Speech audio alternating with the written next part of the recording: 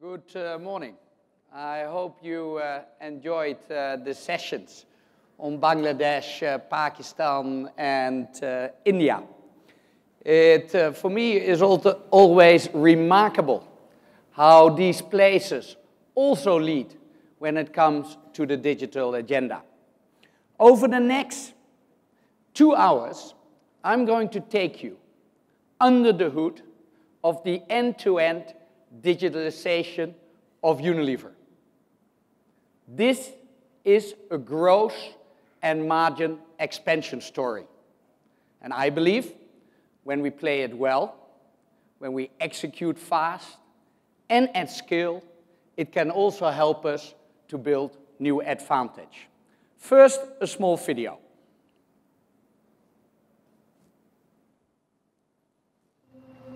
There's an Uber 3 minutes away. Give me your number, Shall I'll I add you book in it? WhatsApp group. You know that? Okay, it's Launch on booked. Kickstarter just last Alexa, turn on Fire TV. My daughter can't stop using TikTok. She thinks she's a real life. Give me your number. Where you are, WhatsApp. Ik heb gewoon net onze leven.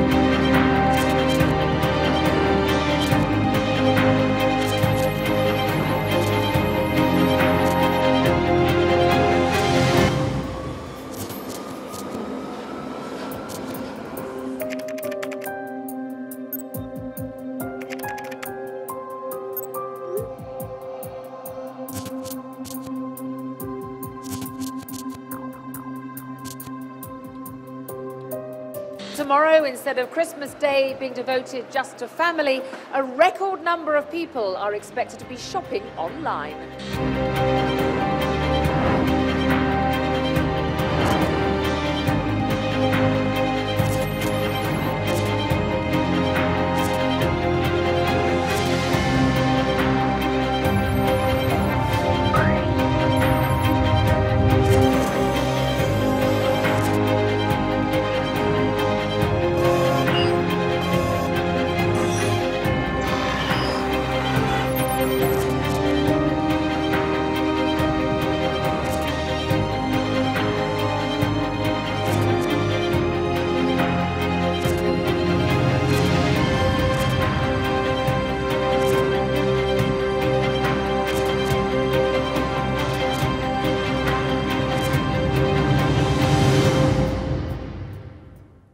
In many ways, our future is already here. You know the future. When we engage with brands in the digital space, we expect these brands to know us. What's real convenience when you get goods delivered in 30 minutes, or at least 2 hours? Already happening. Brands, products, experiences are merging. Ice cream now, is that a product? Is that a service? It's all melting. And then last but not least, agile is the norm. You don't need to be completely integrated anymore to be in consumer goods. The thing you need to be is fast. Basically, there is an abundance of digital signals in our ecosystem, whether it's consumer data, whether it's customer data, internal operations data, sensors in our factories, and obviously a lot of external data sources. Not really new. What is really, really new is what we can do with it. We can now store all these data affordably in the cloud and have the processing capacity, which we never had before, to combine all these different data sets to draw new insights. Why do I believe that this is actually a really good thing for Unilever? Why does it play to the advantage of Unilever? Firstly, being multi-category is actually a good thing because you pick up richer data sets on both consumers, citizens, and customers. Multi-local, multi-global. You saw how the C4G organization worked. Obviously, technology and data love scale, but you need to be able to action those insights quickly, whether that's on a global level, but very often at a local level. Multi-business model. Unilever already operates and is comfortable with operating many different business models. When you talk innovation nowadays, it's not the new variant. Yes, that also happened. But it is often business model innovation. And Unilever is comfortable with running different business models. Jane will talk a little bit about our technology platforms and partnerships. Over the last year, we have done an amazing job building what I believe is true advantage in this area. And then last but not least, scale. Big data is called big data because all these AI tools, they need large quantity of data to make them robust, and we have them. So, it's not that we never did digital, because we've been talking and doing digital for the last 10 years. But often, it was in pockets. It was experiments. And last year, we decided to scale in a very structured way across all countries. You know, every company will give you examples of good digital activities somewhere. We believe that we can make this a reality in all categories, in all divisions, in all functions, and in all the countries where we operate, whether that is Bangladesh, or Myanmar, or the US, or in China. And ultimately, what the technology allows us to do is become truly consumer and customer-centric. We can build models around individual consumers and find their friction points, their hopes, their aspiration, and then serve them with the solutions that will make their life better or that help them to make sustainable living commonplace. Same for customers. In the past, and you saw that during the presentations today, we would basically engage with many retailers, millions of retailers, through distributors. Technology now allows us to have a direct relationship with these customers. And indeed, this will enable us to serve them better. And then, when you think a little bit broader, you can see this world of consumer data and this world of customer data merging. It's not too hard to imagine that when we create a male shampoo for people with gray hair, yeah, I'm looking at you now, who want to have black hair, that we target this directly to the people who have gray hair. But you can also imagine that at the end of the digital ad, there's a coupon that sends the same consumer to a retail store next door. And this ability to drive true commerce throughout our consumer and customer networks, I think, is really unique and a huge growth driver over the coming years. But it is not only about growth. When we look at the end-to-end digitalization of the company, we basically go cross-functions, starting with the supply chain. You already heard the concept of creating digital twins of factories, robotics, robotic process automation. So an enormous amount of opportunity to make our product supply systems a lot more effective. Or customer development. You saw a couple of examples today in the India and the Pakistan sessions. How can technology transform not only how we take orders, how we drive consumption with the consumers who come to our customers, but also how do we deliver our products. The customer development function will be truly changed over the coming years. In the consumer space, we do a lot of work on data-led marketing, and you will hear more of that by Stan later. But think about insight mining. You know, how often have we discussed, you know, you have all these agile competitors, they do stuff, and how quickly can we react? But we have the ability now to see what everybody is doing real time, whether large or small, massively impacting the way we can do marketing. Insight mining. I already mentioned this around innovation. It's great when you can see that a trend is happening, but do you have the systems to react quickly on those trends? Can you come in the market faster than your competition? Can you react when a competitor is doing something interesting? Can you react within 2 or 3 weeks?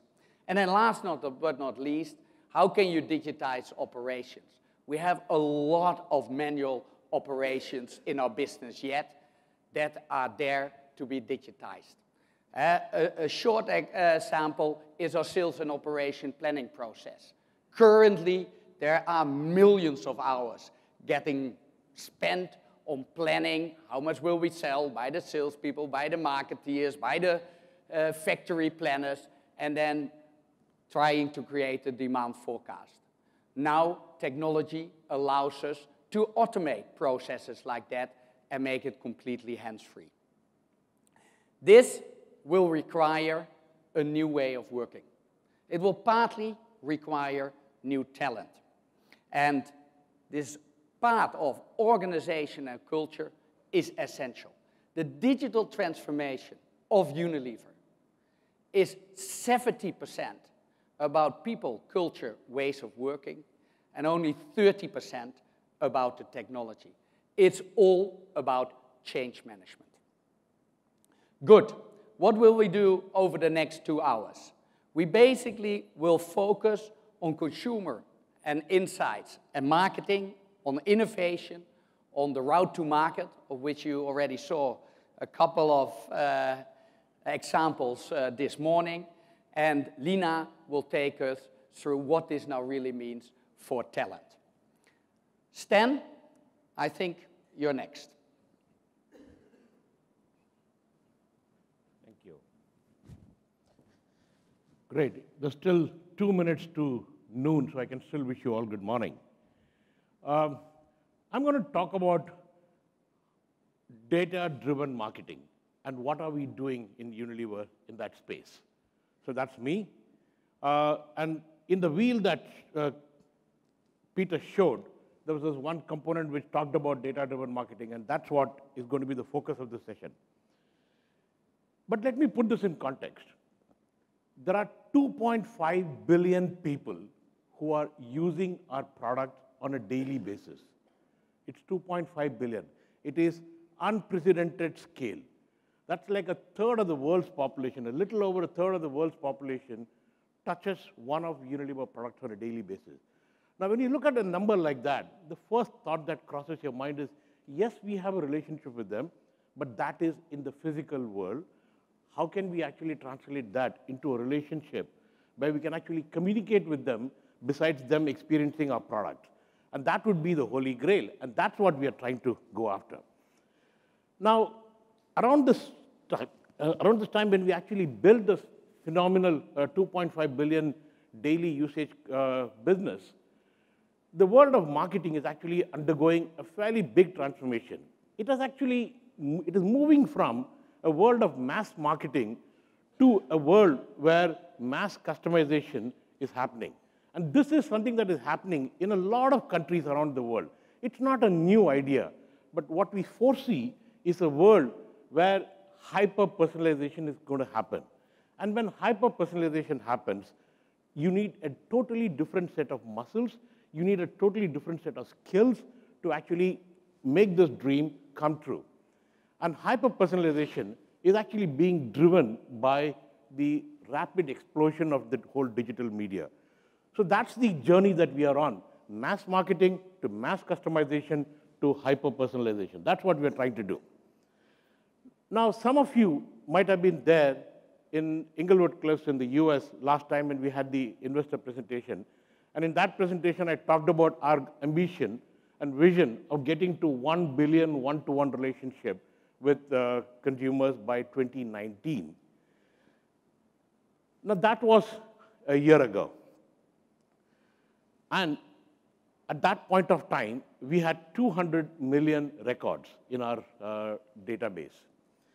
But what we have achieved right now, in little over a year, we have close to 900 million comparable number comparable to the 200 million that we have. And we are very confident that we will get to 1 billion by end of the year.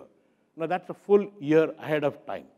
And therefore, our vision of having 1 billion one-to-one relationship is actually becoming a reality right now. Now, the big question is, okay, fine, you have 1 billion people in your records. What do you do with that? And that's what data-driven marketing is all about. So let me try and explain data-driven marketing in plain, simple English. It's all about capturing data of consumers, analyzing them in a way in which we can make sense out of the data and actually use that for talking to consumers in a more meaningful and relevant way, and then leverage the data at scale to have an ongoing conversation. And why do we want to do that? We want to do all that to do precision marketing, performance marketing, and one-to-one marketing. Now, you might wonder what those three types of marketing are all about, and I'll give you a very brief explanation of what each of those three things mean. Precision marketing is all around how do I target somebody based on their own needs? And can I find cohorts of people who have similar needs? In good old days of marketing, we used to focus on 2 or 3 segments. And I think those days are pretty much gone. You need to create multiple segments so that you can actually target them with the right content so that you have a better relationship because you're talking to them in a meaningful way. Performance marketing is all around translating that into some form of commerce. And how do we actually do that? Whether we send them to a retailer or whether we send them to an e-commerce site, that's fine. But then it's all about how do I drive a relationship into performance marketing. And then the last one is one-to-one marketing, and that's the holy grail, and we are on our way to getting to that place. Now, we have a very simple architecture for making this come alive, and this is powered by technology, and this is in partnership with Jane and her team at ETS. And this is all about, there are 2 types of data. There are device IDs, and there are personal identifiable information. And there are 2 different sets of IDs. Now, you might be sitting there and wondering, you're collecting all this data, is it privacy compliant and so on? I'll address that a little later in my presentation, so suspend your thought on that process. So we collect device IDs and personal identifiable information data, and because by nature, they're 2 different types of data, you need to store them in a very, very different way. And in the device ID data goes into what we call as a DMP, which is then used to actually leverage and do a whole range of communication. Personal identifiable information is actually stored in what is called as a consumer profile store, but these 2 do talk to each other because they are constantly enriching each other. So that is very simply put what we do from a technology standpoint to actually capture, analyze, and leverage the information that we're capturing. Now, I want to play a video which talks about why we actually need to do data-driven marketing. Can you play the first video, please?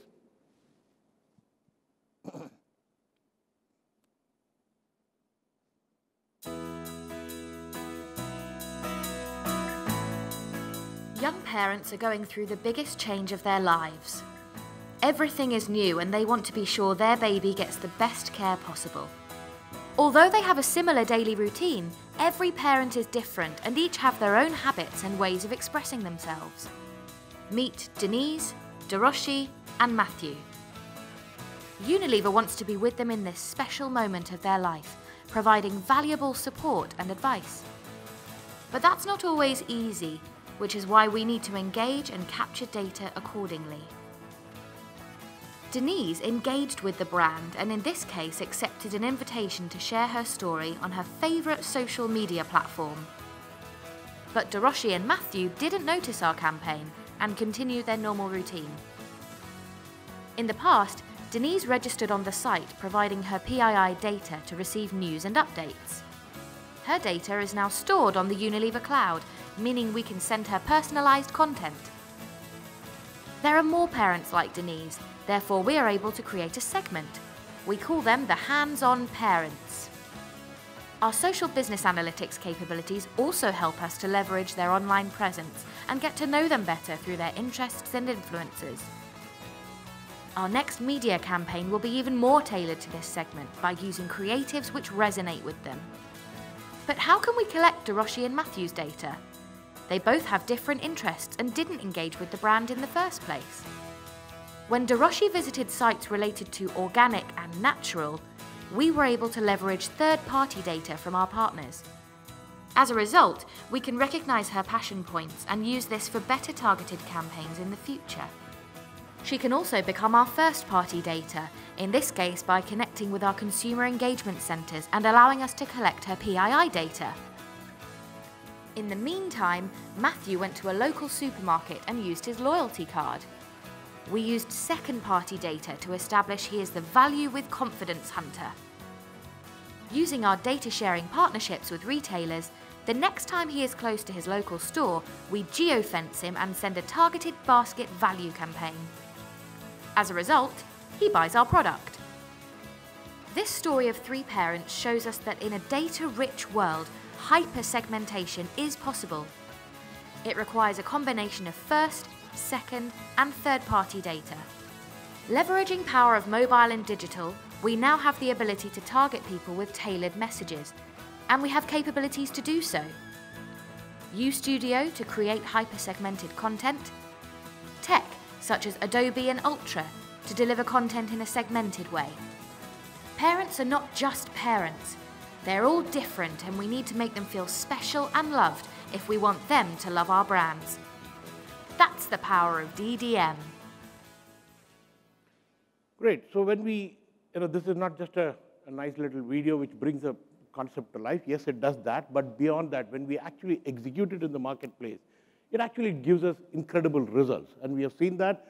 I don't want to spend too much time, but whether it is from a media efficiency standpoint or whether it is in terms of what we have been able to do in terms of one-to-one communication and how we improve the brand attitudes and the extent to which we have been able to drive commerce, all of which is actually doing very well when we actually do data-driven marketing. Now, what I want to do is, instead of talking conceptually about this and giving a few random examples, I want to present some case studies from countries where they have deployed it at scale. The first one is from Thailand. And let me, can you play the first video, please? Second video, sorry.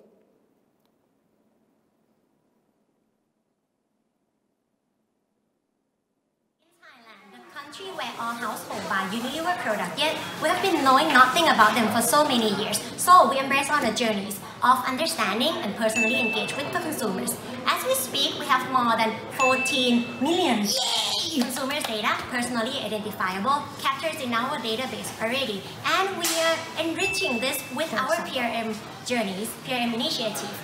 Adding and enriching all the data with every interaction that consumers made in our digital assets. Right now, we've targeted over 240 consumer segments already in our media communication plan, making our plan smarter, sharper, and most importantly, so relevant to consumers every time we connect with them.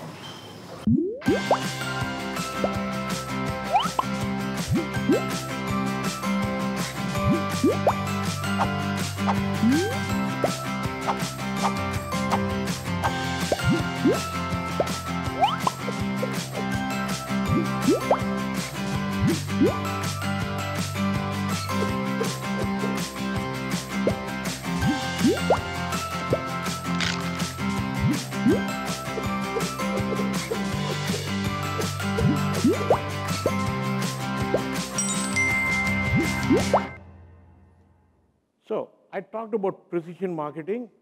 In a place like Thailand, 100% of the digital spend is driven through precision marketing approach. And that's quite incredible. And all this happened at a fantastic pace. Just a year ago, the leadership of Thailand actually leaned in on this whole idea, and they started executing data-driven marketing. And you can see the speed at which the growth happened. And all that I want you all to do is to focus on the 37 million number right at the right extreme. We have 37 million personal identifiable information in Thailand with consumer consent and approval to engage with them. That is roughly half the population of Thailand. And it is probably around 70% of the entire netizen population in Thailand. And that is scale for you. That is scale for you. And all this happened in less than 1 year. And this is thanks to a very good strategic partnership that we have with a company called Line in Thailand. And that's how we were able to actually accelerate this in a very big way. The next case that I want to showcase is from India. Now, you saw some data-driven marketing examples from India yesterday, but this is a different one from India. This is around baby doll. Can you play the third video, please? Today, we are going to talk about India's story on present marketing at scale. The operating word being scale, as that is key especially for consumer goods industry. What we mean by present marketing is the right message at the right time in the right place to the right person. The blueprint of our present marketing approach in India is you start with capturing intent, curating brand persona, and then customizing brand experience. The design has rapidly helped us acquire consumer data on our cloud technology, which we call Unilever Cloud. Why you should be interested in the rest of presentation? Because this approach delivers 2 times ad awareness uplifts at no extra cost. And we see this on YouTube, where the sharply targeted audience outperforms general population on both engagement as well as efficiency matrices. And the story is no different for Facebook. Let me illustrate how this works through a live example. This is on Baby Dove. We started by capturing intent through lookalike audiences that we created on the household panel, which in India is IMRP, and houses that use baby products. And based on these seed audiences, we further created lookalike audiences on Facebook. How did we get this intent? Through a partner called Shoplist that allowed us to capture intent and consumer persona. From this Baby Dove seed audience on Facebook, we created a lookalike audience that was much larger than the seed audience we had when we started off. And to these consumers, we served a Facebook creative that was designed for the Facebook environment and the newsfeed. Similarly, we deployed audiences on YouTube. The results have been tremendous. In the period before deployment, we were spending around €500,000 monthly for TV and digital plans. Post-deployment, we moved to a quarter of that cost at €100,000 and substantive uplift on all 3 brand matrices, including awareness and key brand measures like moisturizes better and mild and gentle for skin. Clearly, this is a big proof point for us that lookalike audiences created around first-party data is truly a force multiplier for our media plans. And with Unilever Cloud, it makes possible to leverage technology massively to build more and more business cases and returns on our media investments. Thank you so much. Now, you can do a lot of these things with second-party data as well, but we have chosen to go down the route of first-party data because we think that will create a competitive edge. Otherwise, if you're going to be using the second-party data, you need to buy the audience again and again and again. And every time you buy, it becomes an expensive proposition, and then your ROIs actually come down quite significantly, and which is the reason why we said it is worthwhile being patient, build your own first-party data, make it richer with second and third-party data, and you can be off to the races. And as you know, we have 1 billion first-party data, and we have pretty good scale. So how do we make all this happen within Unilever? So what are the key critical success factors for data-driven marketing? We have learned a lot over the last 1 year, and I don't think the learning would ever stop because every day you come across one new surprise or the other. It's an ongoing journey. But the one foundational thing that is non-negotiable within Unilever is GDPR compliance. And let me explain that. This is not GDPR compliance only in Europe. We are using GDPR standards in whichever country we are deploying data-driven marketing. It could be a country that has got a little bit more lax legislation, but we would still deploy GDPR compliant because we are Unilever, we operate globally, and we want to have the highest possible standard. So that's GDPR. Once the foundation is set up, then we have a bunch of things called digital mandatories. Based on all the digital work that we have done over the last few years, we have a set of 20 things that you need to do. If you do that, you make the chances of success quite good. And this is almost like a checklist that everybody can look at it and say, am I compliant with the digital mandatories or not? And that is something that we have rolled out at scale throughout the whole marketing community. The deployment of technology is actually not as easy because it is, when we are talking about the scale of Unilever, it becomes actually quite complex. And especially it has got multiple stakeholders that we need to involve, whether it is Adobe or Microsoft or Sapient and so on. So what we've done is we've created new ways of working through a process called Glassmill, and that helps us to leverage technology and scale it in terms of deployment. UStudio, you can have a fantastic data-driven marketing technology platform, but if you cannot create customized content, the game is over. And which is the reason why we have UStudio. And you can create great content, but if you don't know how to deploy it, then again the game is over. So which is why we have Ultra, which is probably the industry-leading practice in terms of programmatic buying. And we have been buying without having our brands appear in dangerous websites around the world. So it's a really industry-leading practice that we have. Now, GDPR compliance, it is a journey. It has been a journey. We started off with, when we did an audit, we had a long way to go. But we've put a lot of energy and people behind GDPR to make sure that we become GDPR compliant, and the countries have given a bronze, silver, or gold. And all our big countries are now on gold certification. But we don't think we should stop there. Gold is good, but compliance is only part of the game. But how do you become excellent in terms of how you use the data sensitively and in a way in which you respect the privacy of person? And that's what we are moving on to. From gold standard to platinum, diamond standard is what we are going after. Then the digital hub. This is probably one big game-changing thing that we have deployed. Digital hub is a new way in which you bring data-driven marketing to life. It is actually literally a physical table consisting of people sitting around it and working in real time so that they can make changes as they go along. So essentially, I don't want to go through all the kind of job description that you need to make digital hub come alive.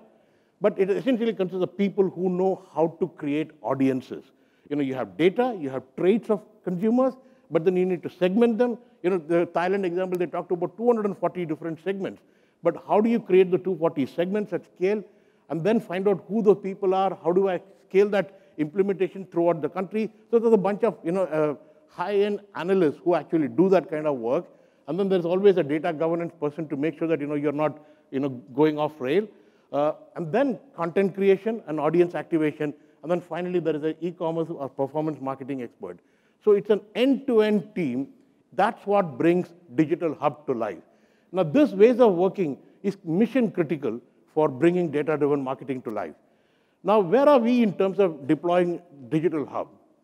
In 2018, we have deployed digital hubs in 11 countries around the world. And these are some of the usual suspects, the big countries. We have deployed it in 11 countries. And that's pretty good speed. And I think if I look back, it probably started somewhere in April of this year. And in under 9 months, we have actually deployed it in 11 countries. Think about tech stack, data acquisition strategy, creating the whole environment for us to actually make it happen. All that got done in 9 months, and we are in 11 countries. By 2019, 2020, we will deploy it in 24 countries. But as Peter said, we can't be happy with 24. It needs to be available in every single country around the world. So by 2021, our goal is to get it to the whole world, because we believe that this data-driven marketing is the way it's going to happen. I want to give you a quick feel of how the digital hubs look like. This is the digital hub in Istanbul, Turkey. That's where it actually started. And then subsequently, it got rolled into Southeast Asia and other markets, and Peter drove that very aggressively in all the Southeast Asia countries, Thailand, Indonesia, Philippines, and so on. And then it got rolled into other countries. So this is just to give you an idea of how it looks. This is a digital hub in our office in our business in UK, which is in Leatherhead. Sorry, this is the Leatherhead one.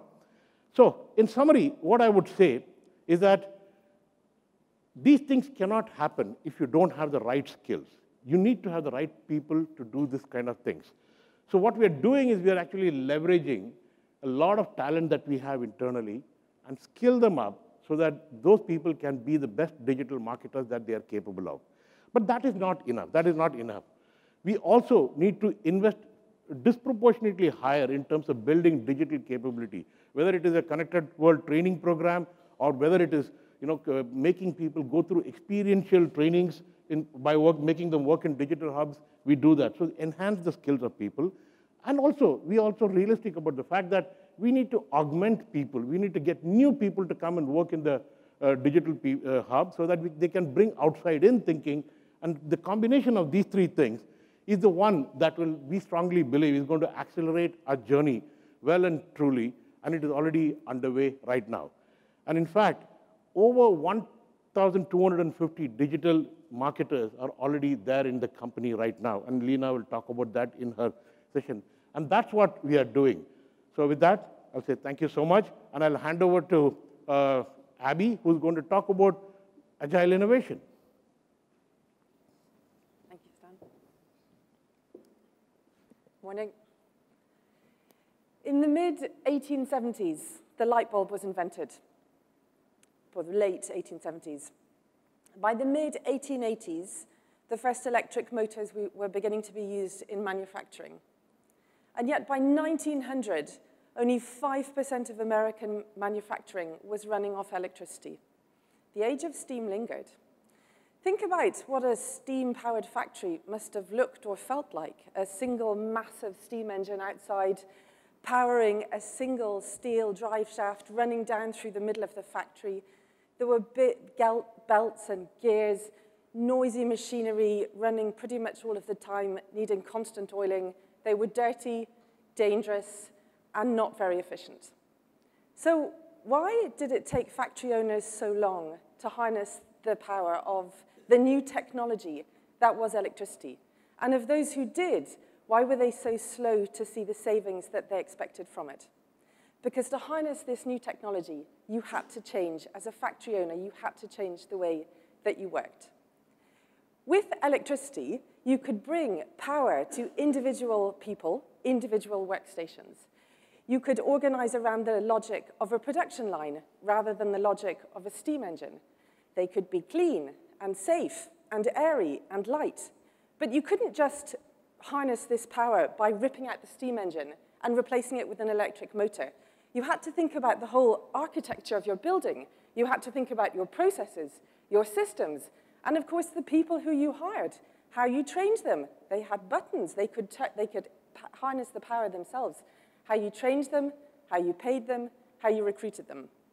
Of course, change happened. By the mid-1920s, American manufacturing was flourishing as the industry worked out how to harness a technology that was nearly 50 years old.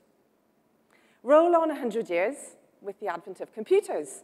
We saw similar patterns. You couldn't just rip out typewriters and replace them with computers.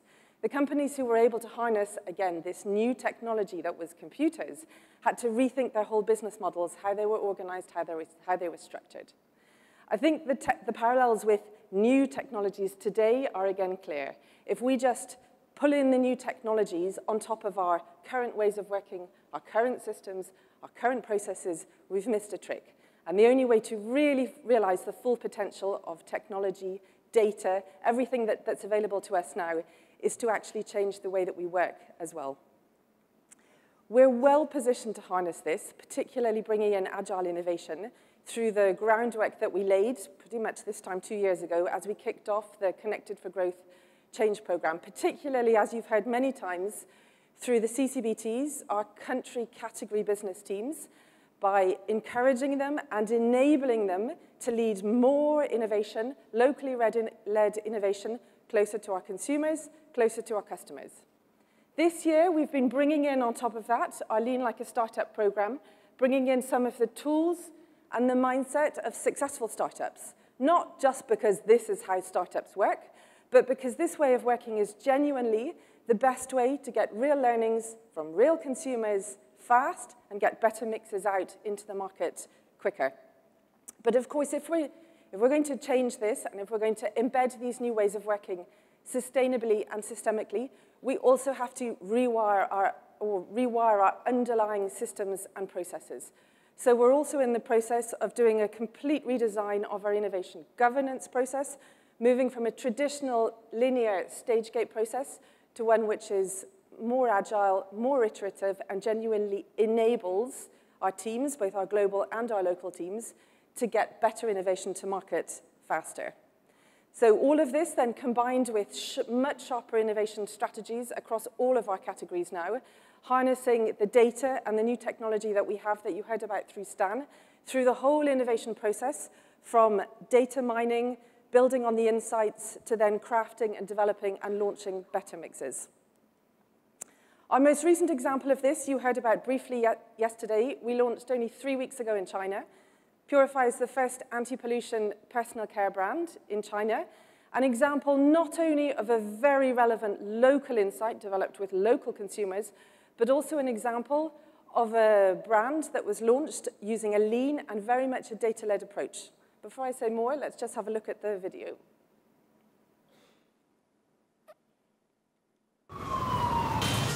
这是我所热爱的城市，不惜为它奋斗的城市。我为它的美好而奋斗，我为它的健康而奋斗。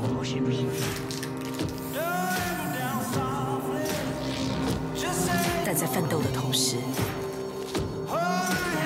我会面对他人的质疑，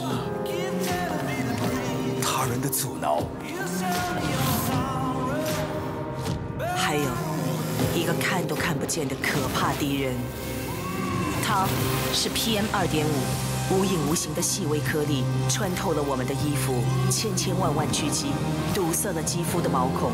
新净醇，我们全新的城市斗士就能战胜它。首创对抗雾霾污染的护肤品牌，有如磁铁的辣木籽油精华，把肌肤深层的 PM2.5 颗粒完全吸净，让肌肤恢复洁净并充满活力。现在你能毫无顾虑，继续为你热爱的城市而奋斗。净醇战胜 PM2.5 的净斗士。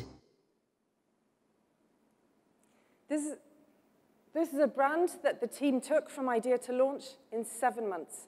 Our first brand co-created with Alibaba, genuinely harnessing all of their data and data technology expertise.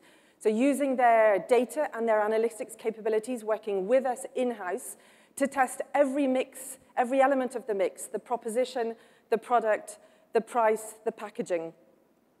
This way of testing and learning allows us to get much more accurate feedback from real consumers in a real shopping environment versus in an artificial survey environment. It allows us to test multiple features with multiple groups of consumers at the same time, and of course, all of this in weeks rather than months. Using also the data, again, as we heard earlier on, to communicate the benefits of this product in different ways to different groups of consumers, whether they're outdoor sports lovers or health food buyers, sensitive skin consumers, or buyers of other anti-pollution products.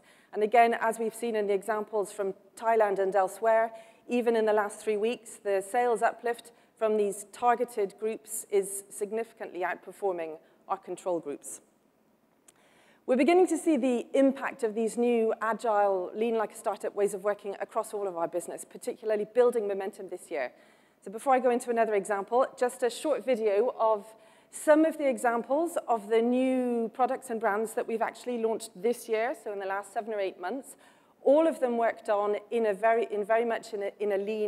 lean way, our internal founders. I have the second video, please.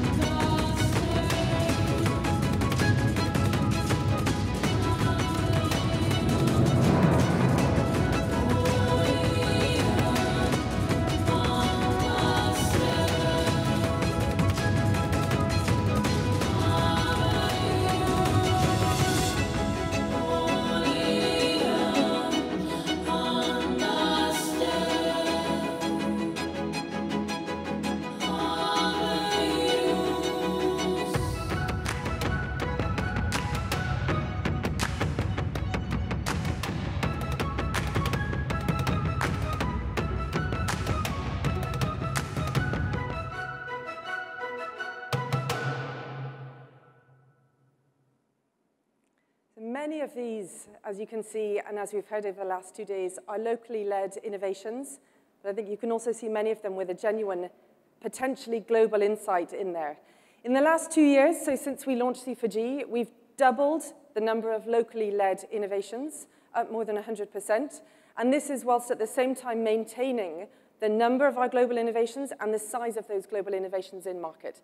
Now, this is an acceleration which obviously won't continue at this rate, but I think you can feel the momentum, particularly coming through the CCBTs, in the capacity that they now have, the capabilities that they now have, to genuinely launch more locally relevant innovation. And these local innovations, we've halved the time that it takes us to get them to market. Again, all of the things that you saw in the video were launched in less than a year, many of them in under 6 months. A final example, again, Alan touched on yesterday. It's worth going into a little bit more. We've heard about what they've achieved, but in terms of how they actually achieved this, again, this is a brand which you probably heard about this time last year, just as we were about to launch. So 1 year on, as of this month, we're in fact in 14 markets, 4 categories, 19 beauty awards, and as the team says, still counting, and nearly 60 million euros in turnover. This is a brand which is, again, brought to market from idea to launch in less than a year, worked on by a lean, empowered, cross-functional team, working in a lean like a startup way, very much a founder's mentality, agile, both in terms of mixed development and in terms of agile decision-making.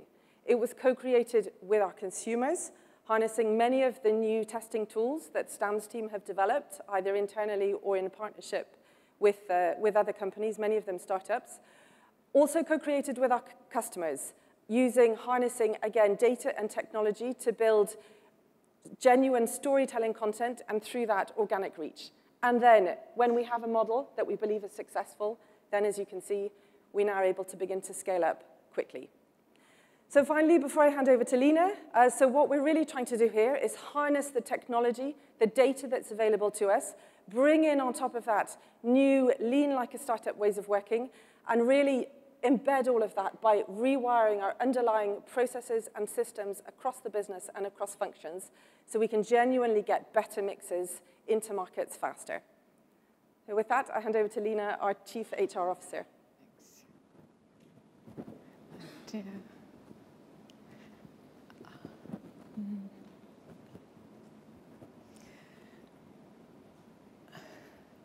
You know, Peter set it up wonderfully when he said, people, culture, capability are the heart of this transformation. And in true Peter style, proceeded to give me 5 minutes on the agenda. So I'm going to give you a couple of numbers which will hopefully convince you that the next 5 minutes deserve your full attention.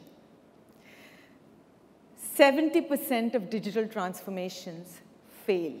McKinsey Global Digital Survey released 2 months ago. The top 3 reasons they fail. Number 1, lack of change in culture and behaviors. Number 2, lack of digital talent. Number 3, not able to make the organization fluid and empowered. Top 3 reasons why digital transformations fail. And if McKinsey is not enough to convince you, let me give you a BCG number. Report released last month, 40 companies studied that have transformed digitally, successfully, and sustained high performance. 80% of them had explicitly called out culture change as the key pivot to driving digital transformation. So can't underline enough how important this piece is. So building capability has 2 dimensions to it. One is bringing digital talent into the company. And when I say digital talent, I'm using it as an umbrella expression for information technologists, data scientists, precision marketeers, system integrators, the whole set of people who get this new world better than us. So we have, like Stan said, about 1250 digital talent. You'll see the scale. I would expect to see in 18 to 24 months, 20% of Unilever looking like digital talent. That means recruiting at pace 10,000 people in the next couple of years. So the good news is we are really attractive to digital talent. We're #1 employer of choice in 44 out of 52 markets. We have 3.9 million followers on LinkedIn. We are the most followed FMCG by a long margin, and we are the 3rd most followed company in the world. So we are highly attractive. And the beauty of the LinkedIn platform is that it gives us an understanding of how digital talent sees us. So there are 5 million people on LinkedIn who would qualify to be digital talent. 2.5 million of them follow us and follow Paul and are interested in everything we put out, and those are people we keep a relationship with. All the campaigns we run on LinkedIn, all the employer brand things we do, we keep an eye if these 5 million are continuously interested in us. And I'll show you in a minute a campaign we ran, which we had 30% of that audience follow us watching this campaign. So we are attractive to digital talent. We can get them in. Getting them in at pace is a challenge, because the average offer time to get in a talent of this caliber is 10 days. From the time you spot them to the time you bring them into the company is 10 days. So it means rewiring the way we do recruitment, the way we bring in talent to do this at pace and speed. So let me just show you the campaign for a second, which was attractive to the people we want to be attractive to. Maybe have the video, please. Job titles, they're not a big deal these days. Not to us, anyway. Because we know that you're much more than just a few words. You've got spark, ambition, drive, passion. You want to feel proud of what you do and make others proud of you too. You want to make a difference in the world and have real impact. Whether you're a human spark igniter or a green planet saver or developing your career as a disruptive digital leader, you know what you care about, and you put it first, because what matters most is what you do. We put labels on our products, not our people. So bring change, make an impact, and be inspired to be your best self. To us, you are more than your job title.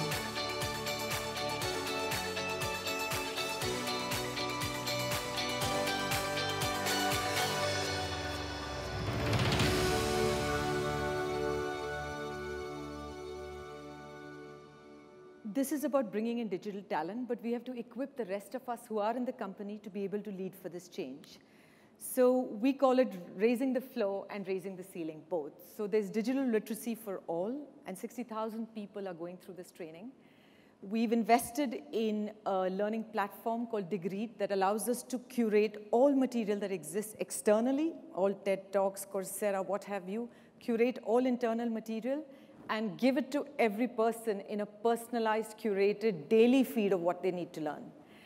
And we have 2.3 million pieces of content. On a daily basis, at least 2,000 pieces of digital content get consumed every day. So we know at the touch of a button who's learning, who's not.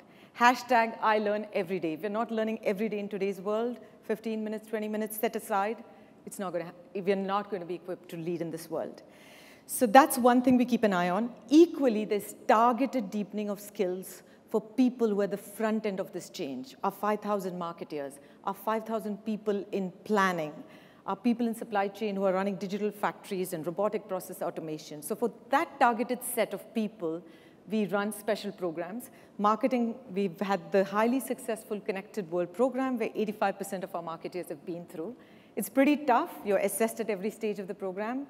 You've got to go through 53 modules, each of them not less than 45 minutes, and clear the quiz at the end of each of those modules to even have the license to operate in your job. So it's massive investment in training and upskilling for our people.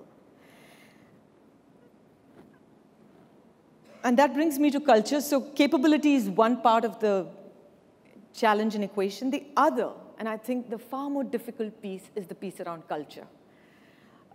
A digital culture is about moving from rigid job descriptions to much more leading people through purpose, giving people intent and purpose and setting them free.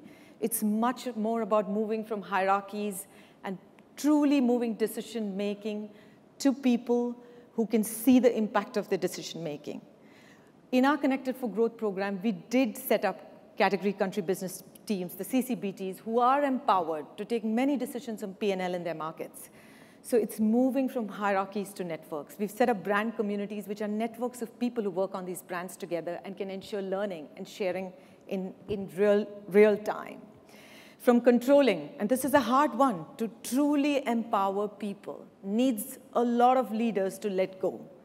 A lot of people who work very hard to reach higher levels of hierarchy. Now we turn and tell them, by the way, you've got to let go. You've got to let go a lot more. You've got to believe you don't know the answers, and people who are in the action know the answers. So it's a massive change. And getting to experimentation, what Abbey showed you, really working in a manner where we are learning, repeating, making mistakes, failing fast, scaling fast. How do we do that? And doing this at pace across the company. So to shift a culture, the two big ingredients we need is leadership role modeling. How leaders lead is critical to transform culture. And the next is engaged employees. On leadership, we're putting our top 3,000 people through standards of leadership training, where we're saying the new way of leaders. How do you lead in the 21st century? How do you lead with humility? How do you lead from a sense of purpose? How do you lead with resilience? Because you're going to fail far more than you succeed. We're putting all 3,000 of our senior leaders who lead teams through this. And we're also making them and helping them to understand what it means to lead an organization that's 52% millennials. So we have enough young people out there. We have enough digital natives out there. How do we really liberate them, give them the space and inspiration to do what they're better than us at doing? So we're investing in our leaders so they can role model the right behaviors. On engaged employees, we're really privileged to have 92% of our people proud and engaged and wanting to work for Unilever and think this is the greatest place. I mean, we're so delighted, grateful, privileged to have that. Now we're spending time working with our employees on their beliefs and convictions on this change, fostering their understanding, getting their conviction, and upskilling them at pace so that they act and behave in the right way. Because what is culture? It is the way we all act and behave. So giving them the tools, giving them the understanding, giving them the atmosphere, the culture, the environment where their leaders empower them, and they can truly lead for it. So that's really what I wanted to say on capability and culture. Do I believe we're putting people at the heart of the agenda? Absolutely. Do I believe that the focus on capability and culture is massive in this transformation? Fully believe. But what gives me the greatest confidence is that we have the humility to say we don't know the answers, and the curiosity to go and learn it from wherever, whoever is doing it well. So that's really what I wanted to talk to you about, putting capability and people at the heart of the digital transformation. Thank you. Almost 5 minutes. Absolutely, this is the first half of the session. We'll now have lunch, then we do a second part, and then we'll have enough time for questions and answers.